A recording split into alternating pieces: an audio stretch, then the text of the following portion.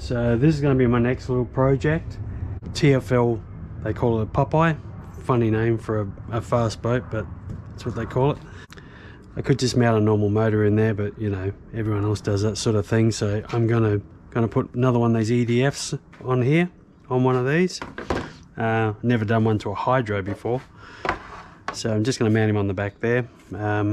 Worry about that later. Just for now, I'm just going to chuck the rudder on and get the steering working, and then I'll worry about how I'm going to figure this out without wrecking the boat. So you know, I'll change it to a propeller boat later on, maybe two motors, maybe one, I don't know. On the back of these, they have this plate on here that's just reinforced inside. You're meant to mount your rudder on the side, put your strut in the middle. I'm just going to put it in the middle because I might even run two motors with it when I eventually change it to a propeller boat. So, and if I don't, it doesn't matter, I can just block the holes up and move it. So I'll just bolt all this in, should take about an hour, and then I'll figure out what I'm going to do with this.